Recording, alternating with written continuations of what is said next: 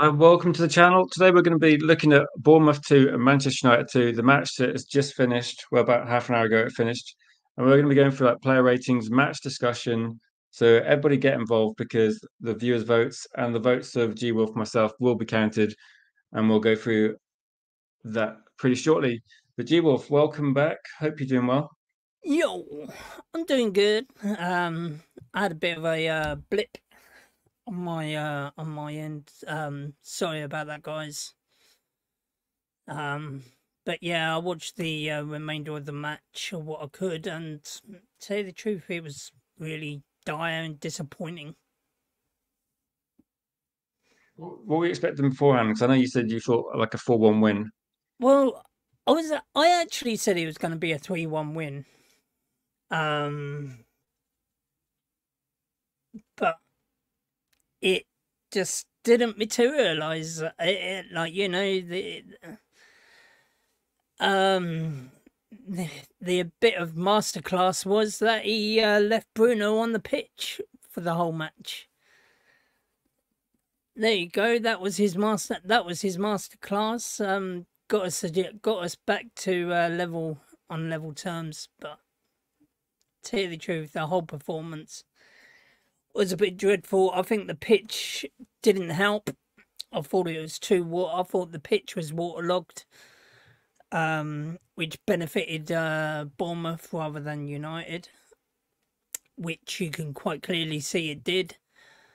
As I say, I just think there was too many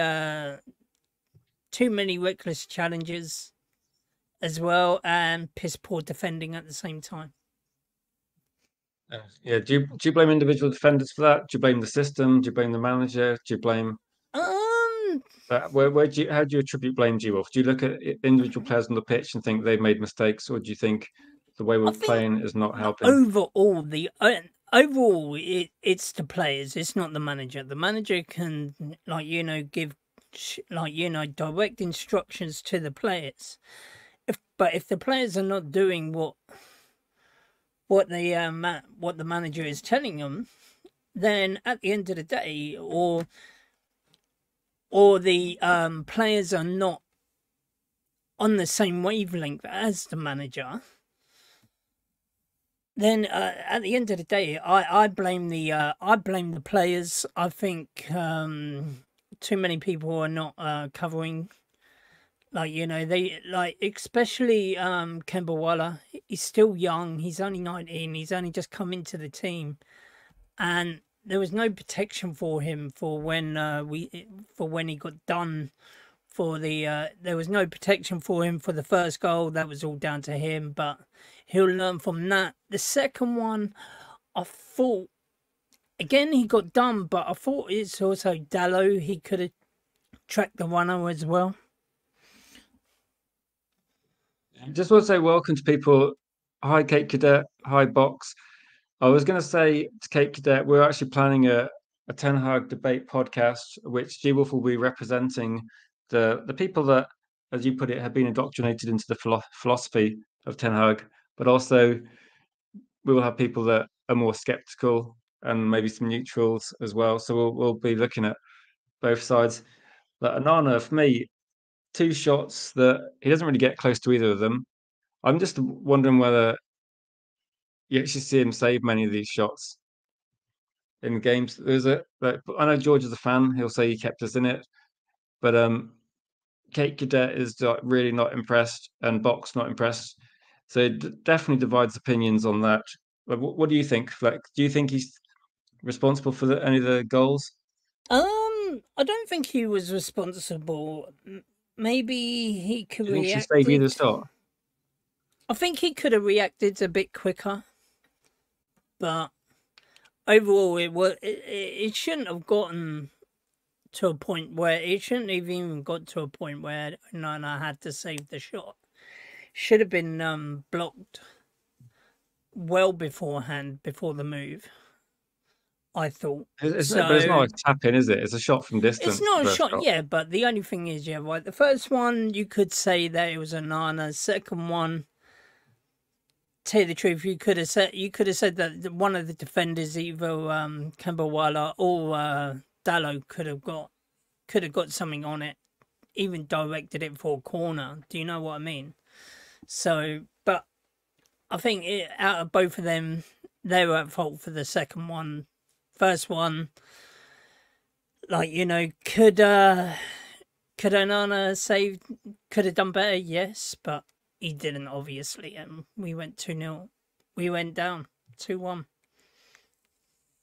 Yeah, Box is saying if David De Gea let those in, we'd be slating him. Then I guess a Manchester United goalkeeper, you're going to get criticism every time we concede goals.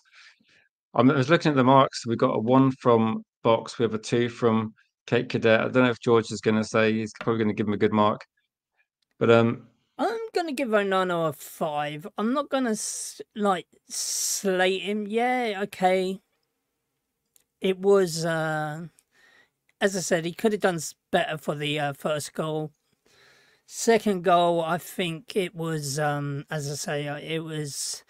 But even the first goal was a defensive error. If you think about it, if Kemba Wallace stayed on his feet, there's no way that shot would have gone in. But the second one, Kemba Wallace, he got wrong-footed, he got twisted and turned, he got put on his ass. But Dallo was the covering man. I get what you're saying, but I think with like the goalkeeper, is that when David De Gea is making saves, or Schmeichel or Van der Sar, when goalkeepers are making saves, it's because we've conceded chances. But I just don't. I think Onana could have done better with those 2 shots today. That's my view. I think that's. So George has given him a 7. I think that's very generous, given the game. As I say, I'm giving him a 5. I thought, like, you know, it was pretty standard performance from everybody. In all fairness, none of them should be getting a high score. Yeah, true. Niall, what do you reckon, Niall? If you want to vote for Onana and JR, I'll take them into consideration. At the moment, we got a 7, a 5, a 1, and a 2. So that's an average of about 4. I'll probably give him about 4. See, I think everyone is saying there, right? There's 2 points dropped. See, I don't see it as that. I see it as 1 point gained. You got to say it's 2 points dropped against Bournemouth. Come on. Nah, we know how good Bournemouth have been recently. Hang on a minute. Before we go on to Dallo, hang on a minute. We can't go to Bournemouth, get a draw, and say it's 1 point gained in a race for top 4. That we didn't get no points at Old Trafford. But it's Bournemouth. But we saw how good they were against us in the first leg. Second leg, they were absolutely. Don't forget, the pitch was absolutely dreadful, absolutely perfect for Bournemouth, absolutely dreadful for us. Okay, but in the preview, you said an easy 3-1 win, so you must be disappointed that we scraped a 2-2 draw. I am disappointed that we drew, but tell you the truth, I would still say that it was. I didn't say it was an easy. I didn't say it was going to be easy 3-1. I just said that it was going to be 3-1, George. I said I'd be disappointed if it wasn't a straight. If we didn't score a few goals and win this game, I'd be disappointed. So I'm really disappointed by Manchester United today.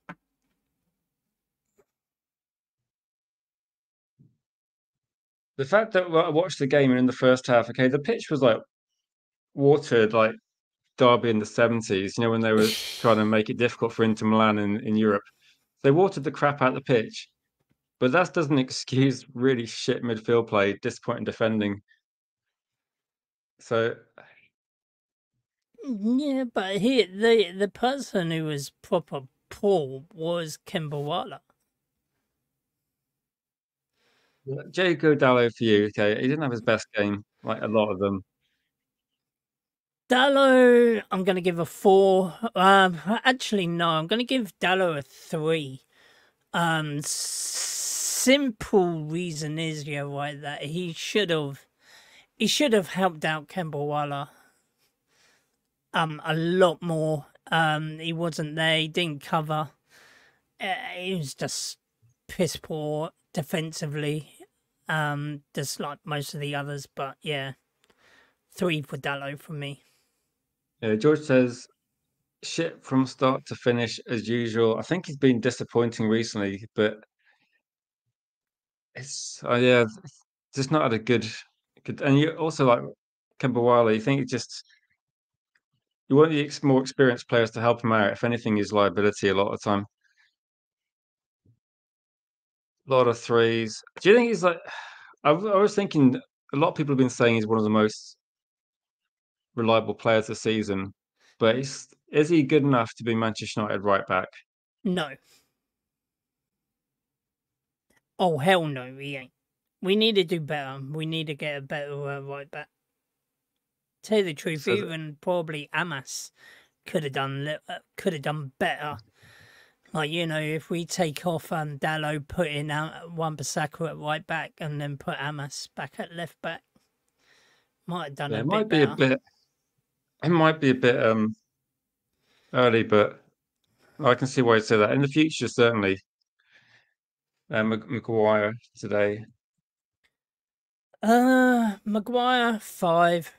I didn't see much from him really. He did a couple of he did a couple of long balls, went a bit wayward for my liking. Yeah, just standard 5. On this game, though, my box says best defender today. Do you agree with that? Conceding 2 goals, and you think that he was the best defender? The best defender in Manchester United's team. The whole team conceded 2 goals, but Camberwala, Wan-Bissaka, Dallo, Maguire, who was the best player today? None. To me, none of them. Literally, you can't go to Bournemouth and then concede 2 goals. At the end of the day, it shouldn't happen. And defensive errors. Maguire made defensive errors. Kemba made defensive errors. Dallo was absolutely piss poor, and so was Wan-Bissaka. So literally, all the defenders are getting literally no more than a 5. Kate Cadet's kind of agreeing, but he's saying that whole back line deserved 3 out of 10 today, which is not great. When you think that if a Bournemouth player, and we've seen this with every team we play against, if they can receive the ball in the middle of the pitch under no pressure, then turn, then run 20 yards towards Manchester United with no pressure whatsoever, there's something wrong, isn't there? And you put that on the manager the way we're set up, there's a massive gap in I midfield. wouldn't blame that on the manager, though. You got to blame the players. The players are there to do a job, and if they're not there, marking, it's like what was it? If you watch the Liverpool match, yeah, if you watched the Liverpool match on Thursday, you would have seen that they man marked and they still managed to get the ball back within if teams like that can do that to Liverpool, then surely Manchester United can do that with can just man mark. But the players have got to take responsibility. It can't be just on the manager. No winning 7. He's doing his best to not to be manager. So we've gone with a 5 based on what people are saying. Yeah, pretty bang average. Cambuala, I know we were full of praise last time, but a lot better performance against Liverpool. Well, that's actually really frustrating for me, G Wolf. We play against Liverpool, and you see the performance we put in against Liverpool in the FA Cup, in the league twice. Why would we go to Bournemouth, who are a much worse team? At one point, no one could control the ball, no one could pass. It was just a complete disaster. But again, I would blame the pitch. I think the way that Bournemouth, the way that Bournemouth had it, waterlogging the pitch, like, I don't know. I just think it suited them more than it did us, and basically we got it all wrong. I don't think we knew. I don't think the players knew how the pitch was going to be until they went on there in the you know, when they started the game. Because of they literally waterlogged the pitch about 5 minutes before kickoff, I believe. Because of when they initially did the walk round to inspect the pitch was okay. And then afterwards, after they'd done the inspection, they watered it, and they absolutely drenched it. Apparently, the commentators were saying that it was like it's been absolutely pissing it down for half the game already. So that's how waterlogged the pitch was, and you can quite clearly see every pass, like the water was coming off of the turf like no tomorrow. Camberwell obviously struggled today, as a lot of the team did. And JL says like a 4. I think with Camberwell, he's probably just going to learn a lot from playing regular football. And He is. there's going to be good days, bad days. I think as a defensive player, your bad days are often going to be punctuated by lapses in defence and Manchester United conceding goals. So it's going to be a lot more noticeable. And a striker having a poor game, it doesn't really have the same impact. And I'm just looking through the comments, that it certainly didn't really help at all the players playing alongside him having poor games. I would say particularly the midfielders in front of him and Dalla to the side of him. McCake said he's poor, but he'll learn, and he's young. I'm not really but the pitch wasn't great, but that doesn't affect your tactical awareness. That doesn't affect your positioning. That can affect touches in some points, but it needs to be a lot better than this. I don't know what G Wolf thinks about your nickname, George. He's not player of the season for me. What was his nickname, George?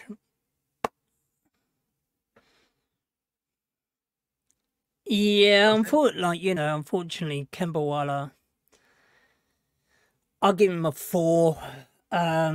He was pretty bang average compared to what he was like against Liverpool, but he's still got age on it. He's still got age on his side, and he will learn from. He would learn from this, definitely. He just needs to put out a better performance. But to tell you the truth, he did a couple of good tackles as well, which I was quite intriguing tackles, bit of a spicy tackles as well. So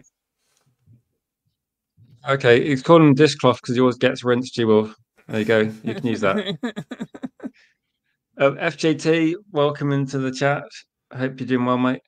We're going to move on from defence because it's not been great. We got Wan-Bissaka, actually. We've got one more defender, George's favourite. Wan-Bissaka for you, G Wolf. 3. Do you think attacking and defensively he was poor? Literally, all he kept on doing was running up and down that pitch, and he was doing missed passes. It was like a right back Casemiro today. It was just literally piss poor all over. Yeah, I was going to say that whatever mark you give some of these players, remember Casemiro is going to be lower because he was. Maybe I'll say what I think later on. I don't know if swearing will affect my channel too much. Kate Cadet says Wan-Bissaka absolutely non-event today. He gives a 3. We'll go for these comments. Wan-Bissaka 4. Passing was championship according to JR. Wow, okay. I did see a positive comment. I think it was Division 1, wasn't it? George reckons he kept us in it. How did he keep us in it? How did he keep us in it, George? How did our left back keep us in it? Oh, George. I don't know what to say. Wasn't he the So, one who did the tackle that nearly cost us a penalty? I'm trying to think actually, because if it was, then that's a good tackle because he managed to get it just outside the box. Welcome, Duke. Duke, you might be interested to know I'm planning a Hag. This sounds like it's not a protest. I'm planning a Ten Hag podcast. I need to get the word right for next week, and I've got a few people that want to be on. G Wolf's going to be the pro camp definitely. I've got a couple of people maybe could do the other side, but we'll see. It'll be interesting. G Wolf said he's got some good comments. I'm looking forward to his facts. It's going to be like Rafa Benitez, isn't it, G Wolf? With your facts. Well, fact speaks louder than. His goals didn't go down Wan-Bissaka's side, did they? So I think he did better than Dallo, definitely. Well, to tell you the truth, the defence overall was just piss poor. The performance overall for Man United was piss poor, but to tell you the truth, there was only one man that kept us in it, really. Is that the referee?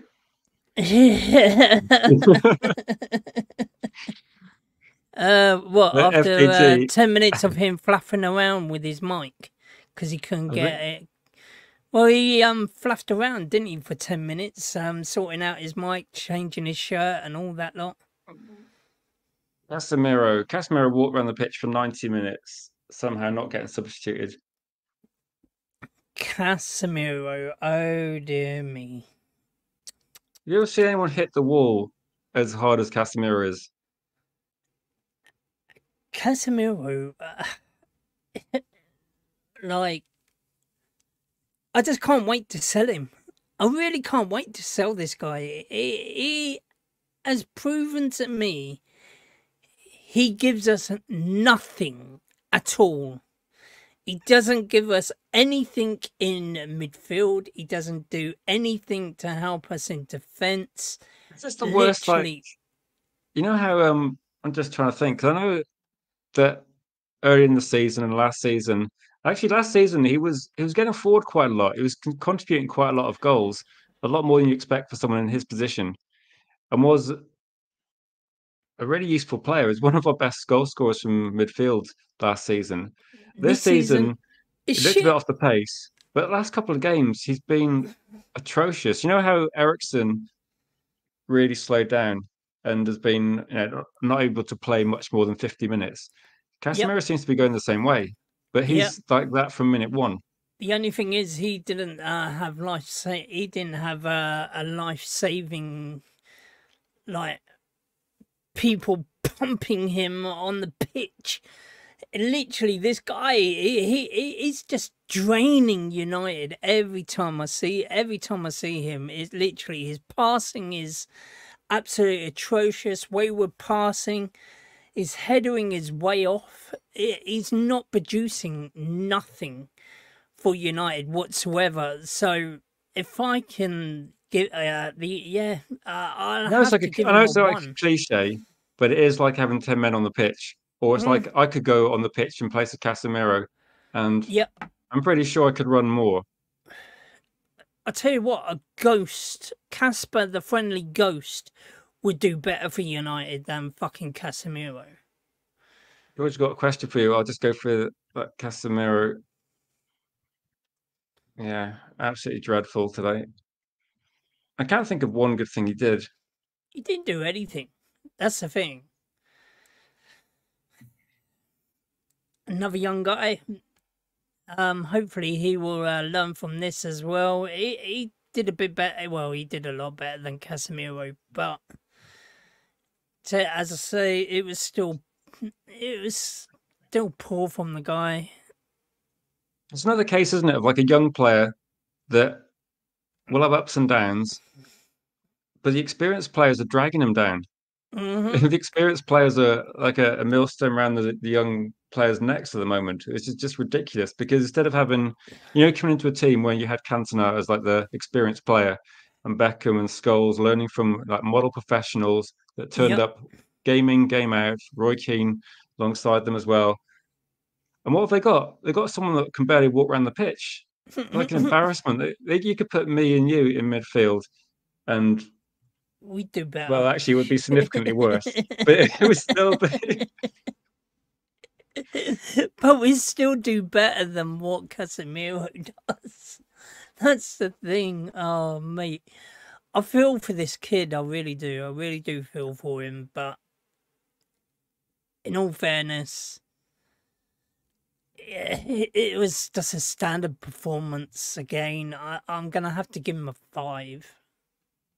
He did a lot better than Casemiro, but literally, it was a standard 5 from him. I can't give him Box, no more. I'll look at it later. If I thought so, Mainu, we got 6 from George. JR says 6 as well. I think the problem is I'm watching the game just annoyed, and I kind of see more the negatives than the positives. But we've got a couple of 6s. We've got a 5 from FJT. I think I'm probably going to go like 5 or 6.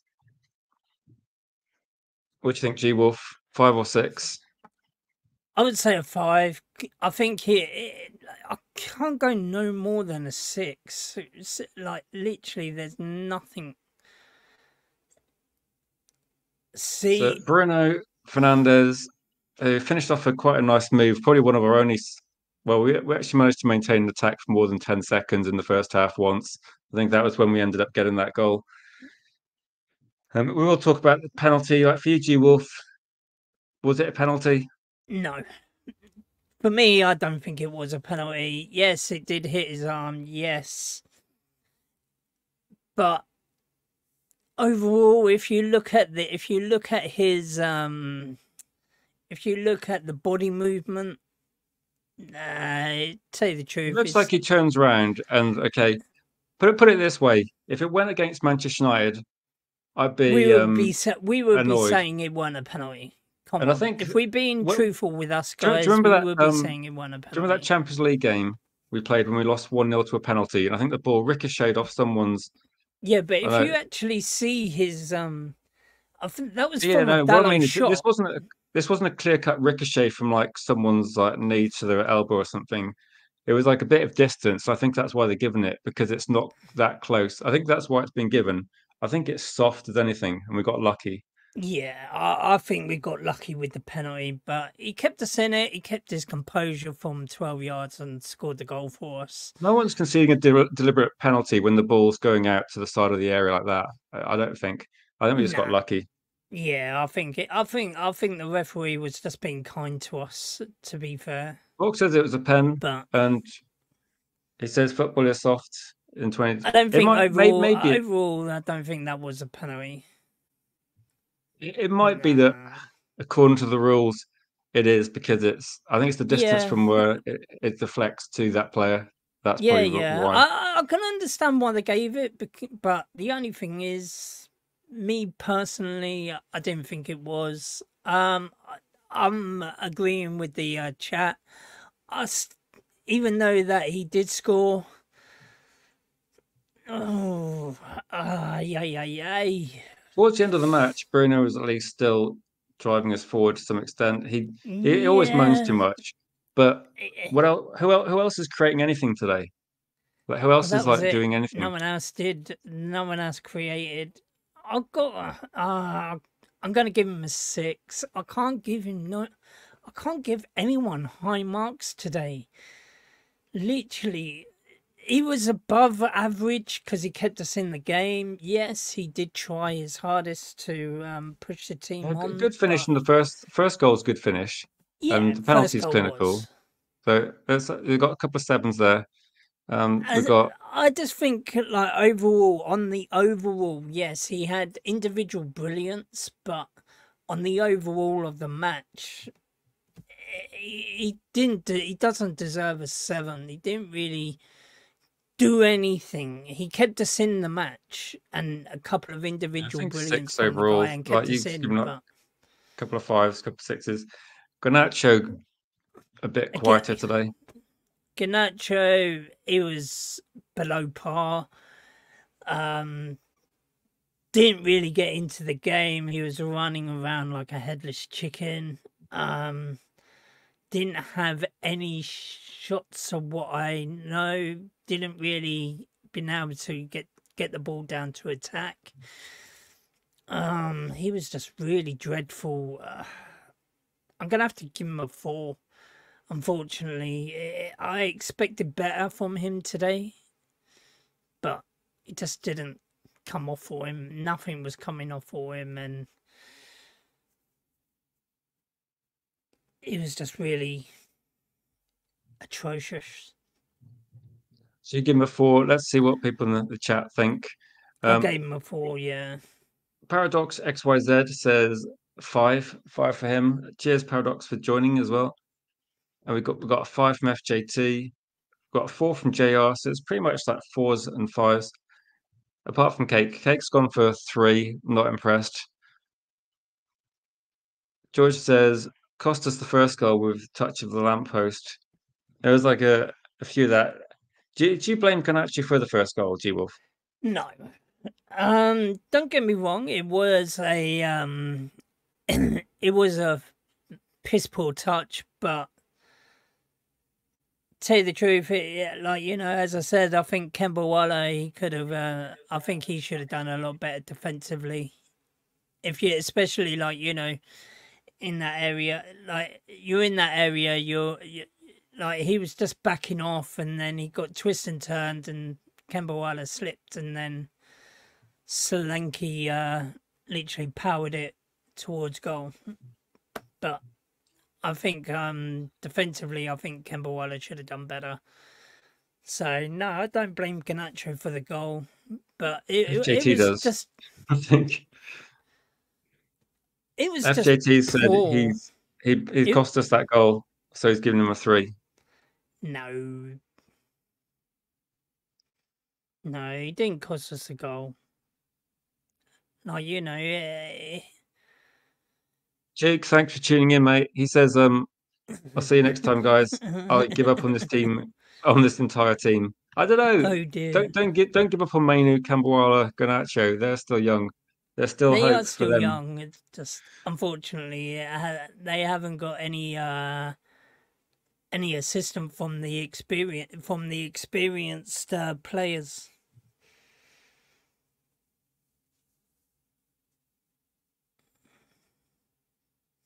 Talking of experienced players, G Wolf, we have Marcus Rashford. Who I think G Wolf, someone was trying to troll me earlier. I think you're putting words in my mouth there, George. At the end of the day, no, I don't disagree with Eric Ten Hag, who hooked him up because of it. If you actually see, right, the person that we really needed was Ahmed to start rather than having Garnacho.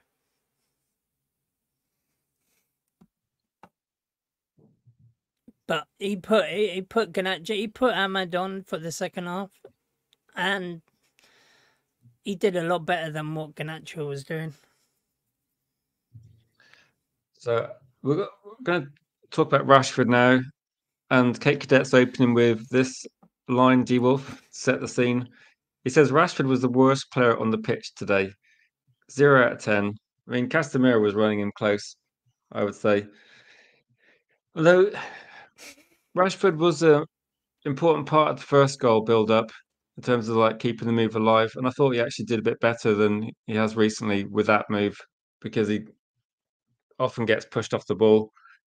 But I can see why people get frustrated. But in terms of that one move, he was. And that was the thing. It's like individual brilliance from these players. They have moments in the game. Do you find the frustrating thing is that Rashford's clearly got a higher ceiling than a lot of the team, but we don't see it that often. What he can do, we saw it last season. We know that he can be ridiculously good. We just don't see it. Exactly. We don't see it week in, week out from the guy. And this is the thing. I can understand the reason why Kate wants him gone. Me, preferably, I would want him gone now. I think, he's been here for a bit too long. He's only had one great season. yeah, and he hasn't done anything past that. Like, I, I'm gonna have to give him a 3. Literally, he like he created the first goal for us, helped us keep in the game, but apart from that, there was nothing else that the guy didn't. He didn't do anything. Couple of wayward runs. He got in, jingled all about, and got a good shot. But literally, you can't he was a couple of yards out, and he could have just either crossed it or but he took the shot and it went into the side netting. But I think there could have been a pass on. Yeah, it's tricky, isn't it? And he didn't do it. I don't know He what's just going on went with for the shot. Rashford, because for me it's the most frustrating one because of was it 30 goals in all competitions last year? Which is in terms of like comparing them to other players across Europe, it's in the very, very top level. But this season, just nowhere near that, and it's not an injury issue. I just No, wonder whether some of these players just want to, like maybe Casemiro, Rashford, maybe they just need a different club, different environment. Because I don't know whether he's actually motivated enough to play anymore. George, no, don't even tempt it. So I think we've what got was that? 3, 4. What did you give him? We got a 1 and a 4. I think there's like another low mark. What do you reckon, G Wolf? What's that? Mark wise for Rashford. I gave Marcus Rashford a 3, I think. So I think, yeah, I think we'll go with that today. Yeah, that's the lowest mark we've given him. Now, Hoyland. Didn't get no service. Didn't really do anything. He did try and close down. He was closing down the goalkeeper and closing people down a lot more, I thought, than his previous games since he's come back from injury. So you can't take anything away from the work rate, but still, I thought he was still poor. I'm going to give him a 4, but he didn't get any service at all. But he did well. He did okay. He's just struggling to get into the game at all, isn't he, recently? Yeah. But even before when he went on his quite a good scoring run, a lot of that was things he made himself. There wasn't like it wasn't like, in the 90s when we had Andy Cole and he'd score a few goals but miss lots of chances. We're not really seeing Hoyland get 4 or 5 chances and then take 1 or 2. It's like it just doesn't. I was just watching today thinking, if we score a goal, who's going to score a goal apart from a penalty or maybe, I don't know, who was like the goal scorer? Because Hoyland didn't look like he was going to get like a shot, let alone be a goal threat. Well, if people pass to him and create stuff for him, he would score. He can't really hold the ball up that well. I just don't see him really getting into the game, and I don't know. It's disappointing. It was disappointing, but he I'm didn't not saying get he the doesn't try or service. anything, but it's just one of those things where everything that goes to him just seems to get lost, or he runs off the wrong place, or nothing's working, is it? I don't know whether it hasn't clicked since he's come back from injury. But a 4 from George. But he did do a lot better than last games.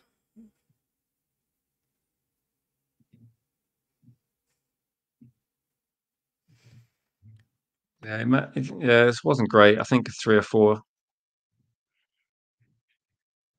for him. So 4. What do you reckon, G? 3 or 4? I I think went with the probably 4. I went with the 4 maybe 4. for Hoyland. Jalo, do you remember how many minutes Jalo played? 15 minutes. Let me just check. Was it about 15, 20 minutes? He must be wondering what he has to do to start in this team at the moment.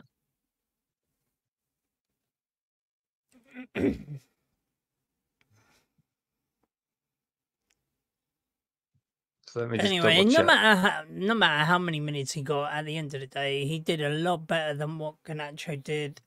But again, I'm going to give him no more than a 5. I thought he could have done better with a.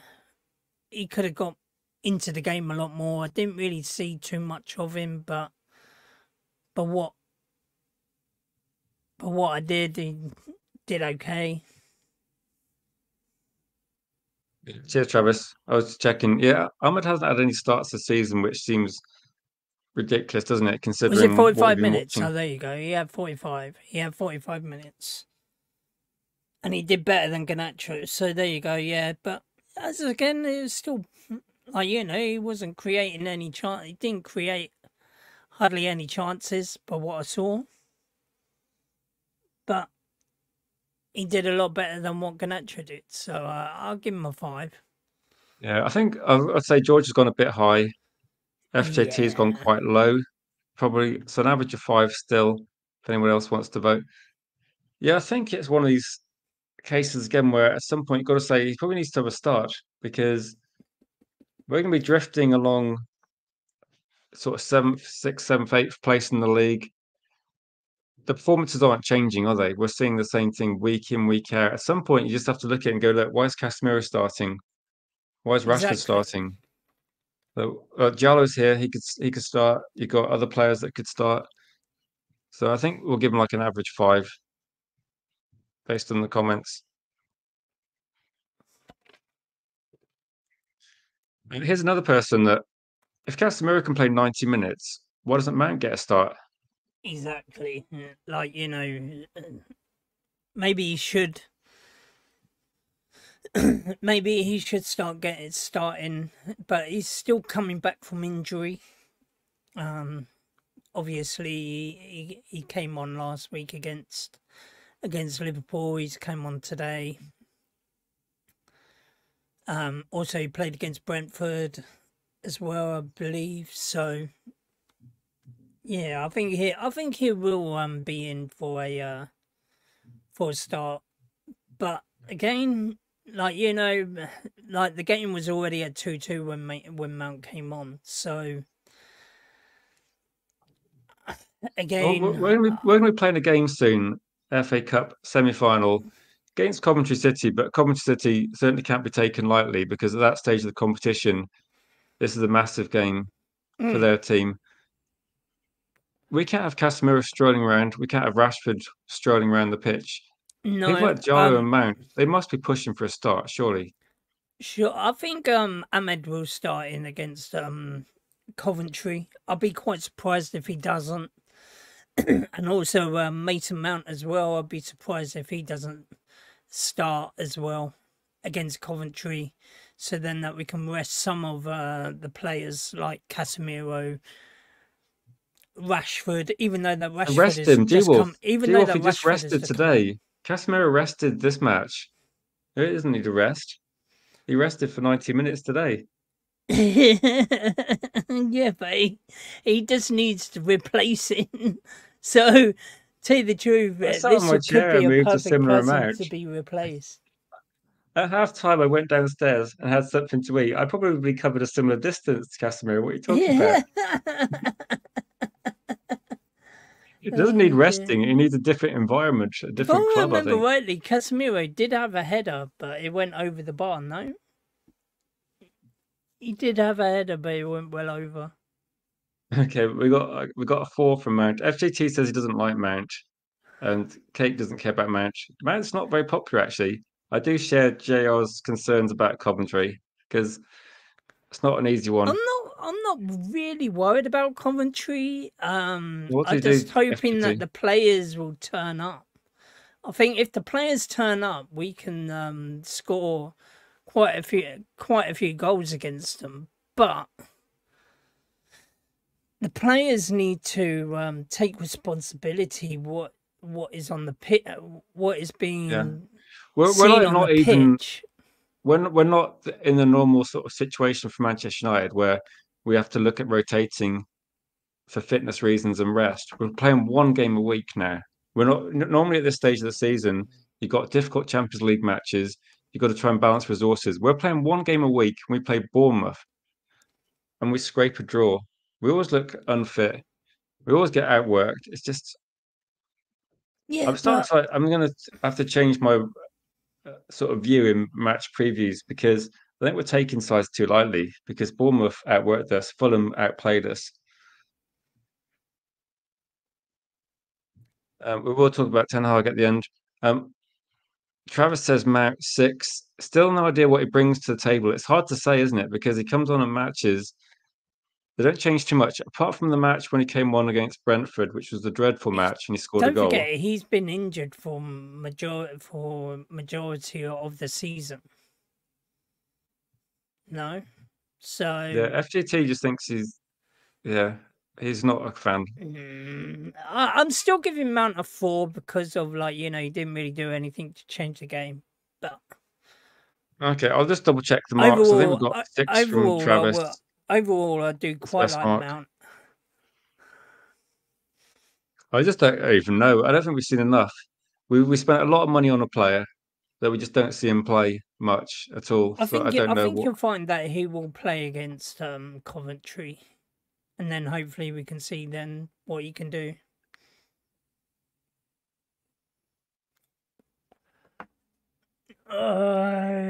Let's see what people. FGT. I don't know how we're going to sell these players. To be honest, we only made 2 substitutions today as well. G Wolf, considering the way the game was going, do you find that surprising? Sorry, what? Max substitutions we made today. Some of the substitutions I was in favour for, like, Garnacho coming off at half-time for Amad Diallo. Obviously, Ten Hag needed to change things up. Do you think it's strange we only made 2, though? Well, he made one at half-time, and then the other one around about 70 minutes.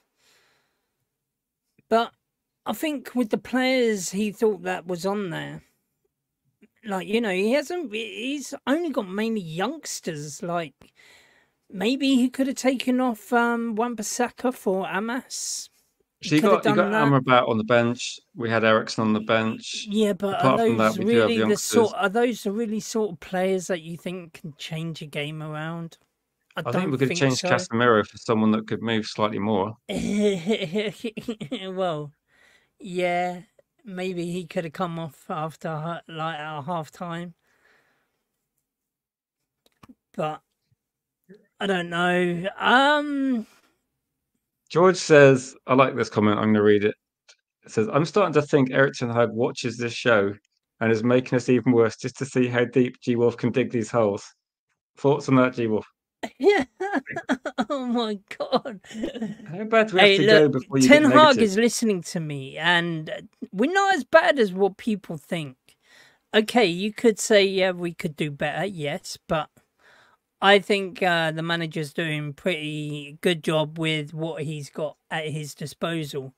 Once he gets, once Ineos gets in underneath the table and start putting their plan, putting the process together, next season you're going to see a whole different Manchester United, and Ten Hag should be a part of it. Because of, if any other manager comes in, you're just going to see that you're just going to see absolutely piss poor management for Manchester United. No, we're not. We're seeing, to tell you the truth, this is one of the best managers that Manchester United have had since post Fergie. And I'd say in next season, next week, you will say I will be giving you a load of facts. The reason why I'm saying it. So this is not on these results that you're seeing this year is not over because of Ten Hag. Fox says he loves your unwavering support. This view isn't really shared amongst other people in the chat. I know, but because they want Ten Hag out. But the only thing is, if you read what you sow, guys, because I tell you what, if you think that Southgate and Potter are going to do a lot better than what Ten Hag is doing now, prepare for a disappointment because we'll be fighting for relegation. And that's exactly what I can see. Yeah, I just saw this. JR said Casemiro has become Fellaini. Without the hairstyle, yeah, About the height. and the height. AFC always says, is this a world record, really? Does it matter how many shots you concede? I know people are talking about this a lot recently. Does it actually matter? Like, G Wolf, do you care how many shots we concede? No, but I did see though it was about what is it, 132 or something like that shots on goal, which is the most that that any team has had on their goal. This is one for you, G Wolf. Before we go, we'll go through the Ten Hag marks in a minute. No, Scott McTominay is not better than Fletcher. Fletcher was an absolute beast in midfield. McTominay gets nowhere near Fletcher. In my We'll book. we'll have to do that for another day. Right, if you want to quickly put marks in for Ten Hag, because I did miss a few of them. I'm Let going us know. I'm going for a 6 for Ten Hag. I think he deserved. He could have done better. He could have made more substitutions. What But should you have done differently, G Wolf, to get a 7 or 8 for you? You give him a 6. What could you do to get more? well, I think his starting lineup. He could have put a few more of the youth players in. To start with, also he could have brought on a few more players other than the two. But overall, he couldn't really change the whole perplexity of the game. Do you know what I mean? Because of he can only put out what he's got on the bench, and if he hasn't got players like McTominay or Varane or Evans to come on or to start, then there's not a lot that he can really do. So overall, as I say, I think if he had a strong bench, I think he would have made a lot more changes than what he could. But because we only had youngsters, Okay. there was no point. There was no point in him bringing on the youngsters and being disappointed at the end of the match. We were disappointed during it, though. Okay, I'm going to go through the comments. I don't think anyone agrees I at just all. think that he's trying to protect the youngsters as well. So Box says Ten Hag 8 out of 10, showing real signs for implementing his vision. So I appreciate the sarcasm, Box. Philosophy. He's here for it, he says. So I'm guessing Box wasn't a fan of Ten Hag to start with. Then Kate Cadet's pretty much stays true to what he believes and says 1 out of 10 for Ten Hag for him. Oh dear. Cake. So you prefer Southgate and Harry Potter? I don't think that's what he's saying. I don't think he's saying he wants Southgate. So I don't. If someone doesn't want Ten Hag, it doesn't mean they want Southgate. G Wolf. Well, the only thing is anybody. That's the players that we've been linked with. So anybody who thinks here like that, who's saying that they want Ten Hag out, that's the reality of the management. I'm laughing at George's comment. Travis says Eric Ten Hag 3 out of 10. Poor lineup, outclassed on the day, shit subs, and 3 because the players deserve their share of the blame. That's what he's gone for. I think you got to blame the player, you got to blame the players instead of Ten Hag. Ten Hag can only do what he can, and to tell you the truth, he's got a lot of injuries to contend with, which is down to the medical team. That's not down to Ten Hag. So I think everyone should have a little bit more respect for the manager of what he's got to deal with, rather than basically portraying him as a shit manager.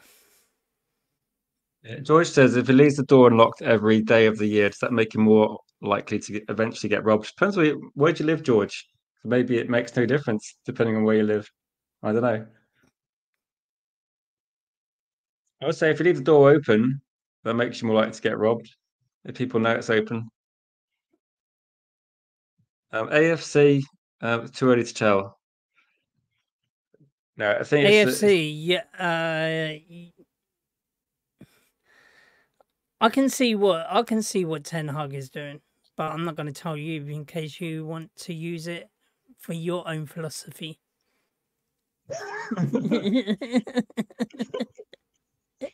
so yeah, basically it's a secret then, G Wolf, what you're saying. Yeah. Okay. Because I'm not 100% seeing it, let's be honest. So AFC, we can't answer that question, obviously. That's a good one. That's a good one. Do you think he's passed it on to the players though? Because I'm not sure they know either.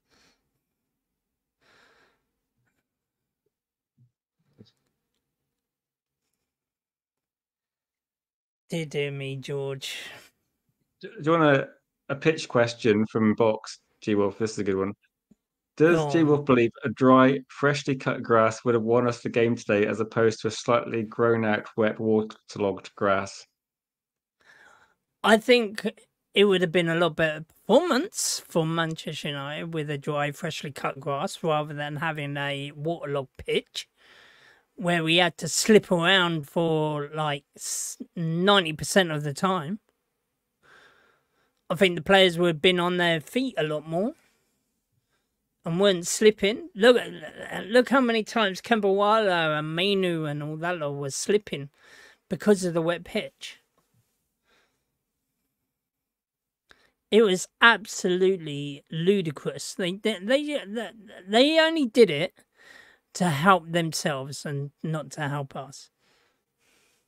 I've lost track of what Mark we're given. It's probably going to be an average one. What did you give him a 6, G Wolf? Was it a 6? I gave him a 6. I think Box gave him an 8, but I think it was sarcastic. There was like 1s and 2s. I think it's probably going to be like a 3 or 4 average, maybe like 4. Just for that. I think he does realise that. Why does having a crap pitch benefit Bournemouth more than us? Because obviously they're used to it.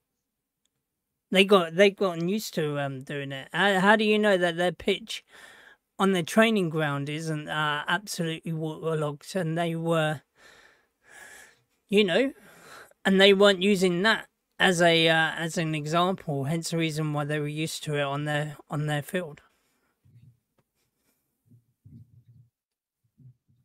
You given Ten Hag a 3. Yeah, there was a lot of 1s in chat. To be fair, G Wolf isn't happy. G Wolf, look, FJT gave a 1. Wow. Who else gave a 1? I got a 3 from Travis, I think, or JR. I got another 1 from somebody else.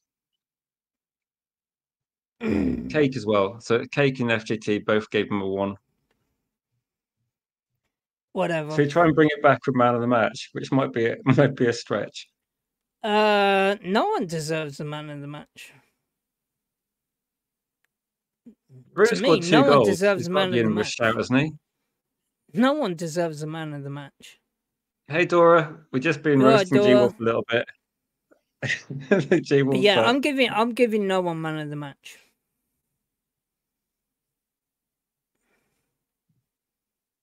Any candidates? Not even. Well, Bruno scored None twice. For me. No, I don't think individual. A cheap giveaway penalty which he scored from, and one individual brilliance. No, don't deserve man of the match. Individual brilliance doesn't deserve man of the match. G Wolf, come on. No.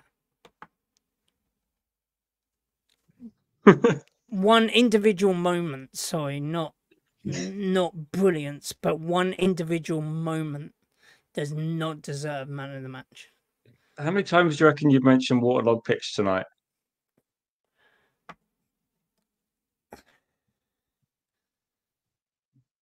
Quite a lot. And I tell you what, I'm just absolutely disgusted with the Bournemouth groundsman, and I think they should be. I think there should be an inspection of why the grass was so dry before they had the inspection, and then afterwards it was waterlogged. Yes, George, I know the Earth is round, but if you keep on walking, you might find the core of This the is a good one. universe. Oh, it's a hell of The a walk. medical staff at United is worse than the groundsman. And the medical staff at United is just absolutely atrocious and needs to be sacked straight away. George, it may look a little bit flat from where you are, but let's not go there. That's when he's opening up his Pepsi, isn't it? Do you always talk down match winners or match savers, as JR said? No, I don't. I will praise players that deserve it, and as I say, individual moment, brilliant. Yeah, it was a cheap penalty to give away for the equaliser.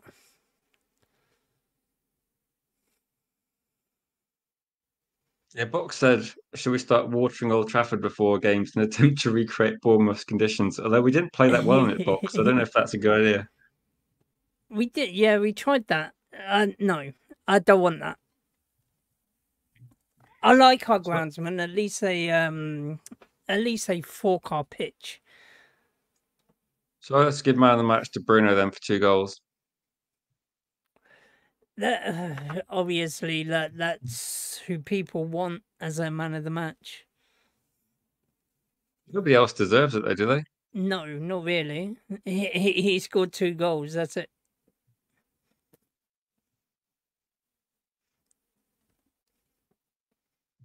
There was no one else that was really playing as well as Bruno. Bruno wanted it more. And I that's guess a lot of and then people still slate him for being captain. But you see what he brings to us. He literally, the captain was everywhere. The captain was good today, but even he can stop Bournemouth from scoring 2 goals. Yeah, FJT said it's Bournemouth. True. Overall, G-Wolf, you're happy with a point, are you? I think it's a point gained and 2 points dropped. I would have been a lot happier if we did get the points, but to tell you the truth, losing 3-0 to which one would you rather have? 3-0 losing to Newcastle, or 2-0 or getting a point at Bournemouth? I'll tell you which one I'd be happy with. Well, obviously it's better than a defeat, but it's still pretty crap, isn't it? It is what it is. Look, at the end of the day, we were poor today. We could have done better. We didn't. We got a draw. So if people want to say it's 2 points gained, 2 points dropped, I say that it's a point gained because of once we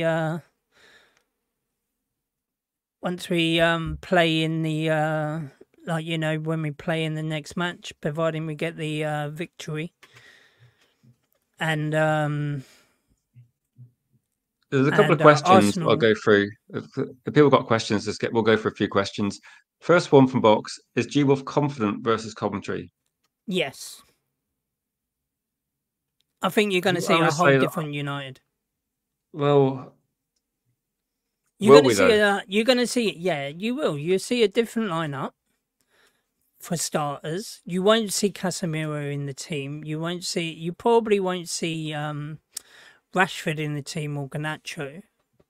And I think Ahmad will play, and so will Mason Mount. For Box, So is this the worst season for me as a Manchester United fan? I would say probably not, because we didn't get pumped 7-0 by Liverpool this season. That was probably a low point.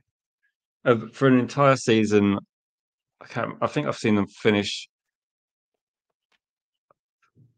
below 10, like 12th or We've something. I can't remember when it was in the late 80s. They finished quite low. Yeah, in the late 80s, Alex Ferguson, we finished 13th under Alex Yeah, Ferguson. But considering that's money also, spent last couple of years, this is some of the most disappointing football I've watched. I'll say that. but the only thing is, look how many players that we brought back in when Alex Ferguson compared to what we're paying now. Literally, the transfer market has evolved. And I keep on saying this, and people not believing. Like literally, I don't know why people think that we're going to get players cheap. Now we're not. For an average player, you're definitely paying 50 to 60 million for an average player now. And I keep on telling people this, and people don't want to understand it. So, hi to Andrew. Thanks for watching the watch long earlier, Andrew. And just regarding Andrew's marks he's got here, I would probably agree that for me, Casemiro was the worst player in the team, certainly, Oh yeah, definitely. and Bruno the best. So I think that's pretty much reflected in your marks as well. You got a 0 for Casemiro, 5 for Bruno. I think we gave Rashford like a 3. Everybody else is like pretty similar actually. Højlund and Rashford were poor. Garnacho not a good game. I'd probably give him Maguire and Wan-Bissaka the defensive marks. So I think we're probably fairly in agreement.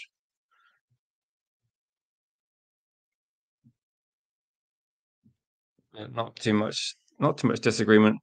Cake says sack Ten Hag. I don't know when we're going to do this Ten Hag podcast. I want to know if we can sack Cake Cadet. Sack Cake Cadet.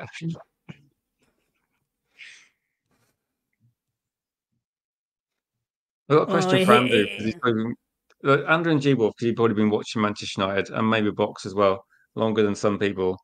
What's like for me? This isn't the worst season Manchester United have had because they've done a lot worse. It's probably just before the Premier League era started. But do you think this is worse than the Ragnick era? No, definitely not. Ragnick was a lot worse. Ragnick didn't have a clue what he was doing. But the only thing is, Ragnick was right about one thing. We did need open heart surgery. And it's going to take about 10, 15 players. We do need around about 10, 15 new players in before we can start going on a good run. But that's not down to Ten Hag. That's down to the owners, which was, first of all, it was the Glazers, but the Glazers were spending on who they wanted and also who the directors wanted it. And now hopefully Ineos can hopefully get us back to where we need to. Yeah, it just seems that the players that have left, we replaced them with worse ones. I know we talk about Dan James occasionally, but we replaced him with worse players. Ronaldo left, wasn't playing very well. We replaced him with like no striker. And if Harry Maguire left like you want him to, we'd probably replace him with a worse defender. I think we've regressed. But Maguire's apparently, picked up a bit. apparently Ten Hag stormed out the press conference and had a dig at Garnacho. So things aren't looking great at the moment, G Wolf. If you were at Ineos, would you be 100% backing Ten Hag and going, right, here's X amount of money, this number of new players, and think you're good But as manager for the the next only couple of thing years? is, yeah, right. At the end of the day, there's got to be agreement on both sides, on Eric Ten Hag and also on Ineos. Like that if you obviously Ineos have got to know whether Ten Hag is in by the end of the season or not now. Because if he's not, then they got to work. They got to try and bring in the manager and trying to get the players in as well at the same time. Would they really do that if they were going to sack if they were going to sack Ten Hag now? I don't think they would. I think they would have come out and said that we're going to have to sack Ten Hag, or Ten Hag would have been sacked so the new manager can get in well before the transfer deadline starts, so then that we can get in the players in early. Because that's what we need to do. We need to get these players in early. We can't just wait. If the player doesn't want to come to United, right, on to the next one. We can't keep on doing. We can't keep on going in and saying, "Oh yeah, we're going to wait until the end of it. We're going to wait until the end of the transfer, near the transfer window when it's on deadline day, and say, yeah, right, okay, we're going to get 3 or 4 players in on that day." Can't happen. What do you think of this, G Wolf? If this is well. Tell you the truth, obviously, Eric Ten Hag is a bit annoyed about the result. Obviously, he'd probably be annoyed about the pitch as well, which I think you find that he was. And also, he's probably more disappointed in Garnacho rather than, and just saying what's on his mind and just saying, look, maybe Garnacho could have done better with the tackle had a for poor the game, first didn't goal. he, Garnacho? Yeah, Garnacho had a poor game, but to tell you the truth, It's just a stupid thing to do, though. From Garnacho, shouldn't really do that. It's just a bit stupid, isn't it? Because if he probably didn't have a dig at him, he just probably said that he could have done better. Eric Ten Hag isn't the sort of isn't, apart from, with Sancho. But to tell you the truth, Sancho is just an absolute crybaby and should literally man up a bit instead of going into his... With all these comments and whatever's happened, but it's like a bit difficult to say what's happened behind the scenes. If I was Manchester United manager watching the performance today, I'm actually watching the Liverpool performance. I wouldn't have even put Casemiro in the team. So Casemiro wouldn't be on the pitch if I was the manager, because he's just not good enough at the moment. And Rashford, I think, as well, he would be struggling to get as many minutes. But the only thing is, he expects more from Garnacho. Obviously, he's not expecting anything from Casemiro. More than Casemiro, more than someone like Rashford scored 30 goals last season. You're expecting more from Garnacho in the team than Rashford. Yeah, but but as you've seen all season, look what Garnacho can do, and look at what Rashford and Casemiro has done this season. Who would you say is the better out of them 3 players? Definitely Garnacho. Would you expect more from Garnacho? Yes. Halftime, in the face of a lot of criticism Ten Hag's got on this stream from most people in the comments, G Wolf. What do you want to say? I want to put words into your mouth, G Wolf. I'm definitely backing the manager still. Bath time. At the end of the day, yeah, I'm not going to blame him for this result. And it's down to the players, which has been all the way out through this season. It's been the players, and the players need to man up and stop throwing their dummy out of their pram. If they really want a good season, then the players need to get alongside with the manager. Which players do you blame the most? Huh? Which players do you blame the most? If you say it's the players' fault, who do you blame the most? I would say Rashford is at fault. Casemiro's at fault. Varane's at fault. Dallow's at fault. Onana, maybe he could do better, but it's still his first season every single game, the Premier League. Do you not blame Ten Hag for putting these players back in the team week in, week out? But he can only put what he's got at his disposal. If half of the team are crocked and injured or carrying niggly injuries, he's not going to play them because of it. Which, tell you the truth, which is smart management. Would you put a crocked player in Why that you know that if you could play him for just one game and then he can be in, like, you know, people are saying about Martial, like, you know, Martial is always a sick note. Now, like Varane as well. Hi, Bath. Tell me what he says. What does Ten Hag have to do, G Wolf, for you to think it might be time for a change? At the moment, nothing. I think he is the right person to go forward. I don't think swapping and changing management at this time would be beneficial for us because of there's no manager out there that can do a better job than what Erik ten Hag has done. That is doing. Okay, so that's your reason then, that you just think that a change would make it worse. I That think you a think change Ten Hag would is definitely with the management, with the with the managers that we've been linked with, it'll be a hell of a lot worse than what we got now. We need to have the right sort of manager that to thingy, and at the moment, I would back Ten Hag and keep it, try and okay. keep this shit. Hopefully that answers your questions. That G Wolf's not changing his mind at all. I What think would your we view have be, G Wolf? Right? Is it you say there's no managers available? If there was a manager available, then like pick a couple of managers you think if they were available, you'd go right. It's Buy Ten got to be Hag. the right sort of manager, though. That's the only thing. Like, I'm thinking of managers like Ancelotti and those type of managers. Diego Simeone? Possibly, but I think it would be a bit difficult considering that he doesn't talk English. But Yeah,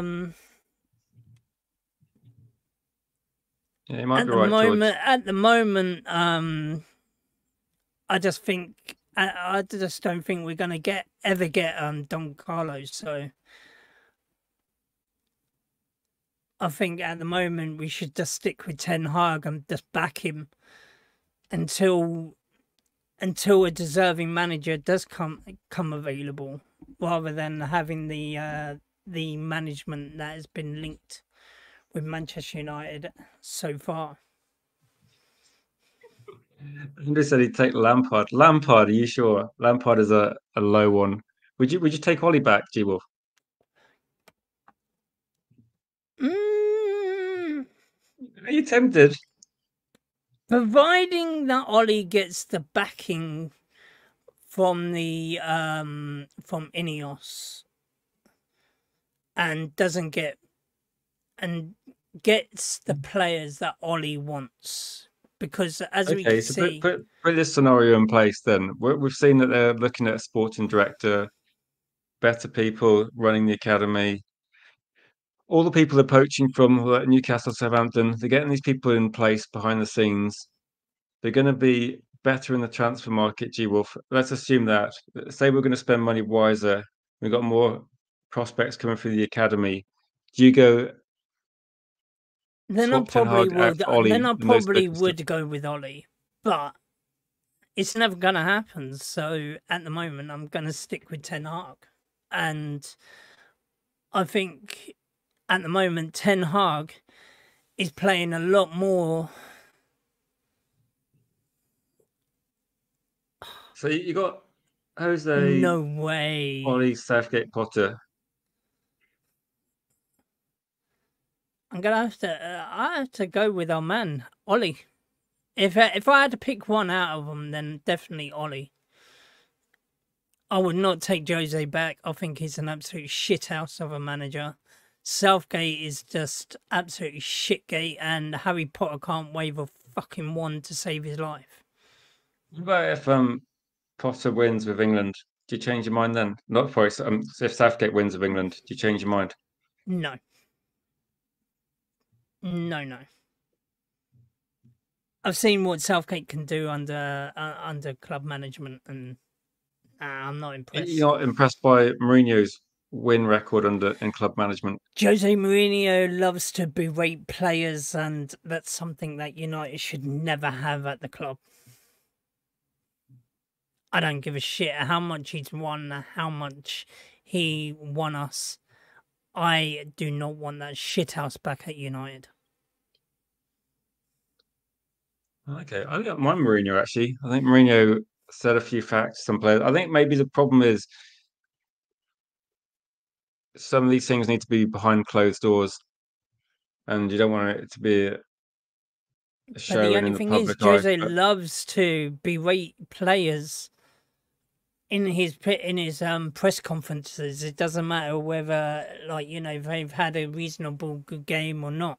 also, the players that Mourinho got on well with, players that worked really well, he speaks very highly of. They got on well. I think if you get the right players in, Mourinho's a good Yeah, manager. but he just likes 6 feet people. He doesn't like speed. Doesn't really like speed players. He likes to slow the game down. Whereas I think that we need to rather speed the game up rather than slow it But play down. pure G-Wolf ball. But the thing is, looking at the pitch, like we can't speed it up.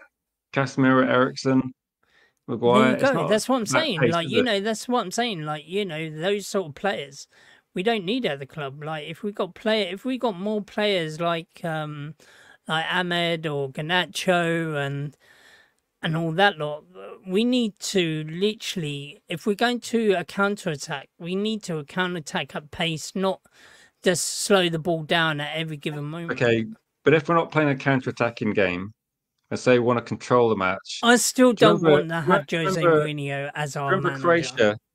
Remember Croatia against, I think it's Croatia against Canada, where Canada come out of the blocks, loads of very fast players, look incredible. I think they scored after a couple of minutes. Then Croatia got back into the game and completely controlled the game with players that are half the speed. For me, if you want to control the Nah. game, you don't need pace, you need quality. I still think that United, what I remember United at old, like, we had players that are pacey on the wings, good at their feet, great Yeah, but crosses you don't like need Beckham. sprinters. You don't need sprinters in the middle of the pitch, though, do you? You don't need like someone like Modric. You don't think, But oh, let's we put need Modric in the one. middle of the pitch because he can It's sprint like up we and need down. one person. Yeah, but if you look, right, look who we had back in the 90s. We had Roy Keane. Now, he wasn't no slouch. Yeah, okay, he was a bit slow, but he was still decent, right? And so maybe like having someone like him, someone like of his caliber, but a little bit more, but it could be a box to box. We've always had one in centre midfield covering the centre backs. Would you say that Scholes was pacey? No, Scholes Roy, couldn't Roy, even Roy tackle. Keane was Keane pacey? Do you think? I thought he was a little bit pacey. What Yeah, about he wasn't Beckham? no slouch. Was Beckham pacey? Beckham was precise with his. We had pacey front line, pacey front line in Andy Cole and Dwight York. So I'd say that the team you think about Manchester United's golden And era, they're probably not fast. Gary Neville was pacey. Yeah, maybe. I'm just trying to think that Nicky Butt, Keane, not really so much. Giggs, you'd say Paul was Ince pacey. had a bit of pace about him, and so did Carrick when needed be, and Yeah, also Nicky Butt. See, I don't, like the only ones that really weren't was Scholes, Robson, and Beckham. But I thought Carrick and Paul Ince and Butt. Scholes is probably the best player on that list. Scholes is the best player on that list, Beckham's alongside probably, Beckham. I think Scholes and Beckham, both of them are on the same wavelength. I don't know about this comment. Carrick moved as fast as an ice age. That's what, so twice as fast as Casemiro then.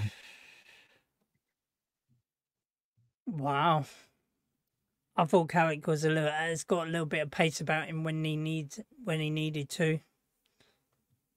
I thought he did well for United. Yeah, Bathtub says Robson is arguably. I don't know. Robson maybe Robson's peak was a bit earlier than I watched. It's kind of difficult to say. Robson was great. Don't get me wrong. Robson was great, and I would love to have him in our midfield now. But I only just saw the end of his at the end of his reign, and he was pretty good. But I don't know what he was like in his prime. But I've heard great things about him in his prime. People saying that he was absolutely brilliant. Yeah, I just think Manchester United maybe need to slow things down. I know you say speed it up. I think the I way think that the in the team's right spread. areas we need speed. I think our wingers need. I think our right backs and left backs need to be speedy. Do you think they're speedy enough though? No, Wan-Bissaka isn't speedy, and nor is Dalot. But then I see that, like, you know, Garnacho, he's speedy. I'd say I think Is Garnacho speedy? So I'm just thinking Garnacho does seem to be like initially quick off the block out of the blocks, but in terms of like he doesn't really leave people. who Garnacho. he doesn't, but he's still young though. That's the only thing. But he is speedy. You don't coach speed, do you? No, So he's not going to develop unfortunately. speed. I don't know. I was just thinking, bath time call and be kind, G Wolf. So we need more speed. I was just thinking that in terms of like speed, that's one attribute that declines. And I think Giggs was one of my favourite players when he was playing for United. And I think he had speed, but he had guile and Mm. just what's the word I'm looking for? He didn't need to beat people with speed. He was just able to misdirect people. I think Manchester United don't really have that. You need someone that's got a bit more on the ball. Like Bruno, I think we gave him man of the match today and was probably one of the best players. But he doesn't do enough of what we want, does he? It's not about his speed. Bruno can run around all day, but we want someone that can control games more.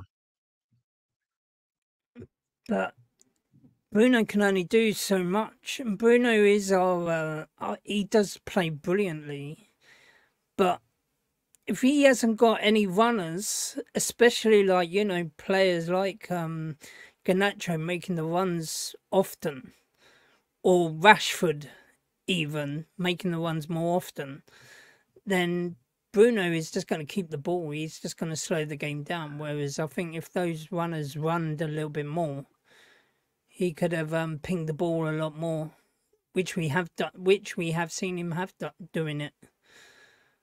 It just wasn't our day today. I know. I'm just thinking that I don't know if G Wolf even knows the answer to this question. I'm not even sure how you'd No, assess. Gary Neville is a lot more pacier than Neville. The amount of times that Neville went went on the overlap, whereas Dalot doesn't. He more goes inverted. But I think Gary Neville will definitely beat Dalot. A prime Neville will beat Dalot. Yeah, I've no idea. I don't remember Gary. I don't really think of Gary Neville as being fast. I don't know.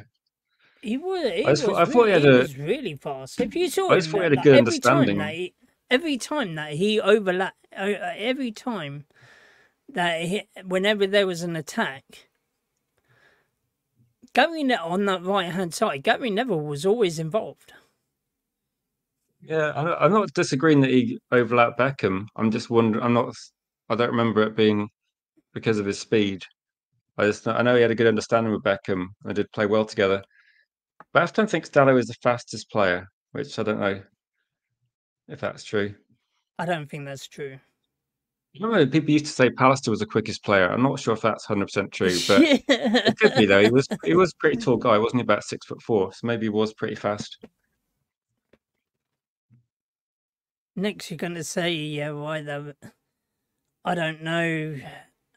Wayne Rooney was the fastest player back in the day. He was quite fast. I was going to say back in the day, Cristiano Ronaldo surely was one of the fastest players we've had. It wouldn't surprise me. Actually, Dan James is probably the only one that comes close to Ronaldo in terms of just pure speed.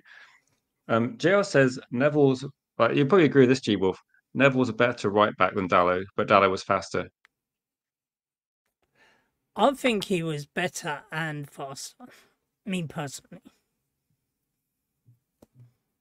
So I would say there must be a trend towards, if we're talking about the 90s and we're talking about current football players now, most current football players, I would say, are quicker and leaner than players used to be. So I would probably say that. I mean, Dallo's probably taller as well, isn't he? I would have thought that Dallo would probably be quicker. I don't know. We'll have to do some research and see if we can find out. Rashford probably must be up there with this current squad, though. Probably, but We should probably finish, G Wolf. You got any final comments of this? We had a nice chat about the importance of speed in the. Do you think, like, seriously, do you think Manchester United need to look at improving the speed of players?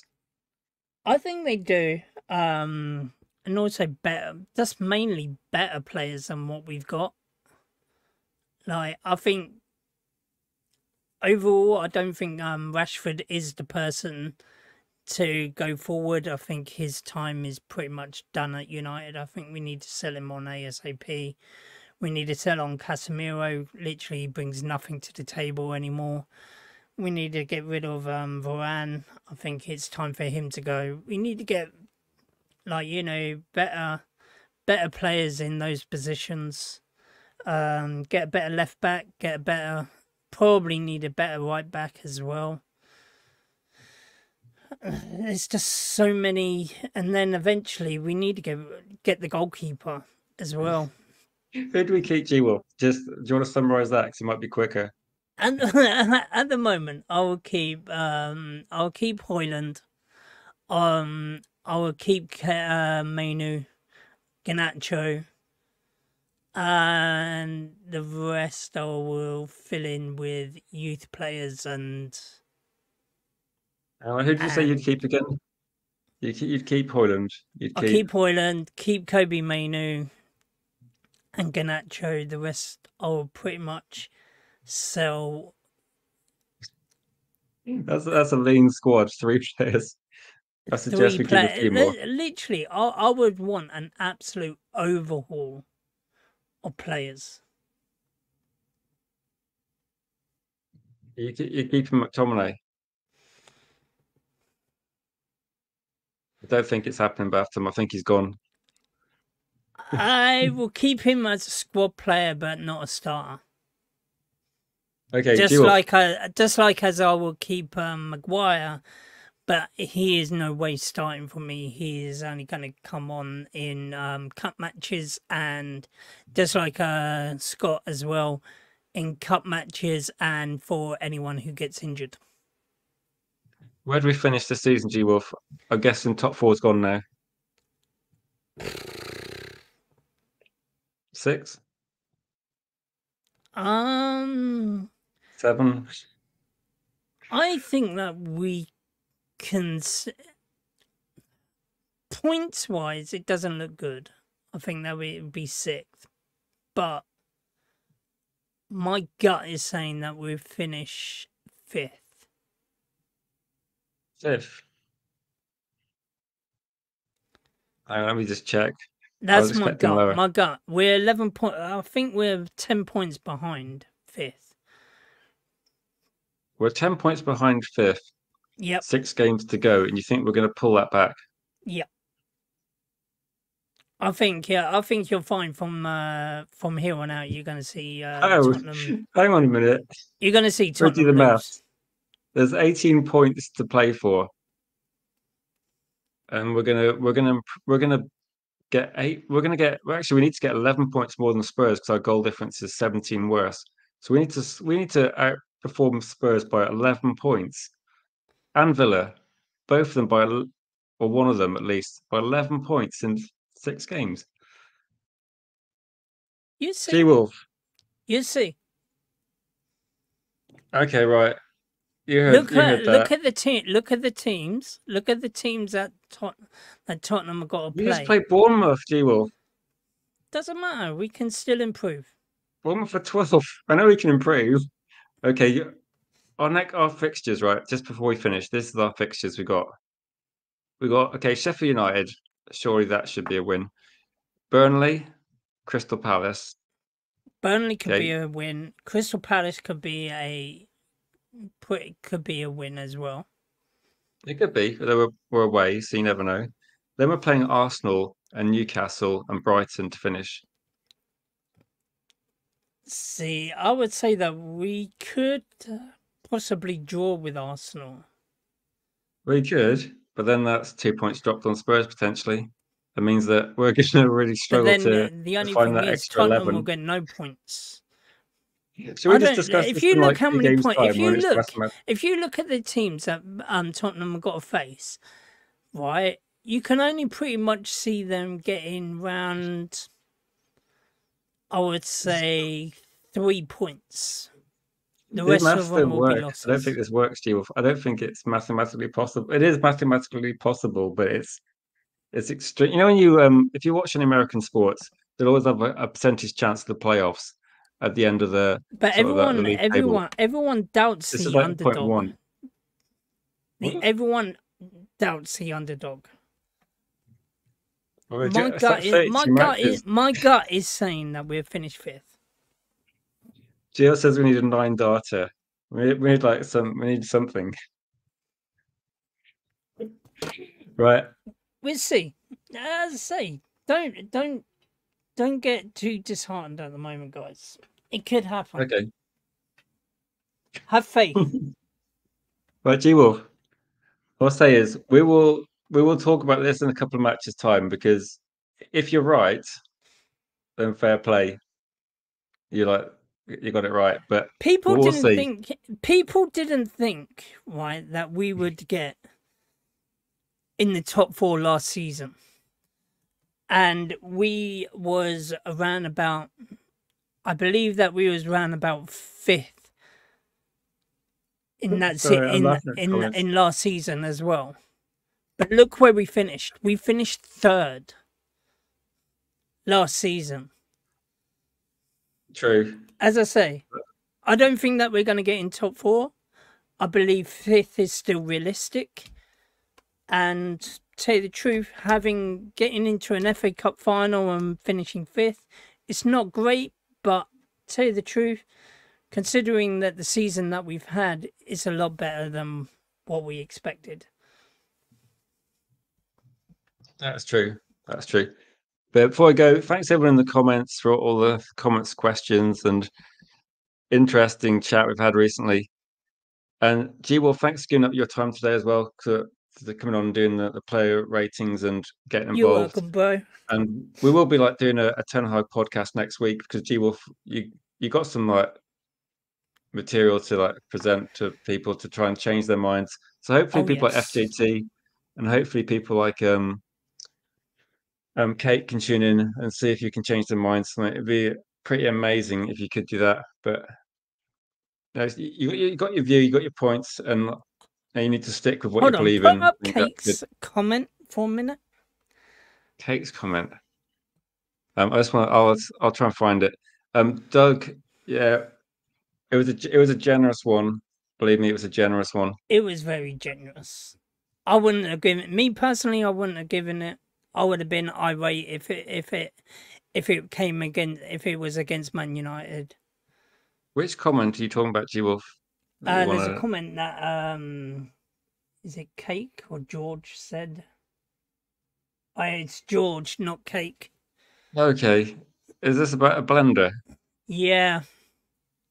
Do you want to just address it then? Yeah, I do really want to address that. Go on then. You got more chance of me sticking my head in an oven than sticking that into a blender. That's where my brain is, don't you know?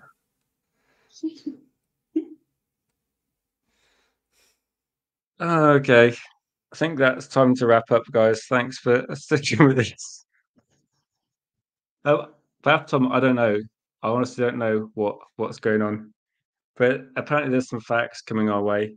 So I've done some colouring in, you're right. Paint by numbers. Don't forget it, but folks.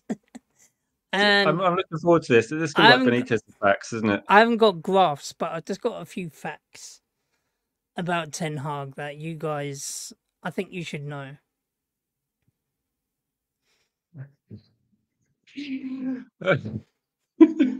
I just saw this and thought it's like this is that sums up Cake's day. He's eating a jam donut, but then we've got to put the jam in. Oh, you've been done, Cake. Are you Well, sure? You sure it's a jam donut? Because do you know what? I know what to do with that. You obviously what bought you the would. wrong donut, mate. You didn't buy a jam donut. You just bought a normal donut. But it's okay, You got yourself Cake. cake cadet, and you're What getting you can donut. do, Cake, But what's yeah, up, is cake cadet? Come on, you should be eating cake. but what he should do is, yeah, right, just get a bit of paper, turn it into a funnel, stick it into the donut, and then put the jam in it himself. And then he's got a jam donut. I hope Donut! it's not, I hope it's one of those ring donuts.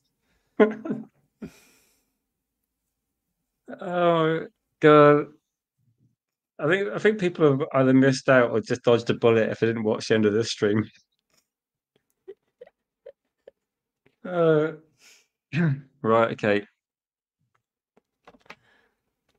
Oh, dear me. Time to go, G Wolf. I think it We is need to time put it to like that. go. But thanks for that interesting. If people like join and watch and think what this is all about, We're talking okay. about rings. Yeah, I'm ending the stream, guys. I'll be back next week. There'll be a few different streams planned.